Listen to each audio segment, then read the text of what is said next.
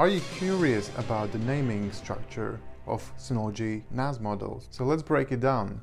DS at the front means something you can put on a desktop. If it has RS in the front, that means rack mount solution. And then model number consists of two numbers. First part, how many bays can this NAS have? And the second part identifies what year was this NAS released on. DS723 would identify that it is a 2-bay, but it can have a 5-bay expansion connected to it, so that's 7 drives altogether. And number 24 means that this NAS was released in 2024. And the tail of the model number, if it says J at the back or nothing at all, that means it's a value series NAS, which is good for file storage but nothing too complicated. Then you get Plus series, which gives you full range of apps available. You can have your snapshots, you can have your virtual machines, you can have your active backup for business. And then comes XS. It also has way more power to run things like virtual machines. You also find that these NASs come with 10 gigabit port.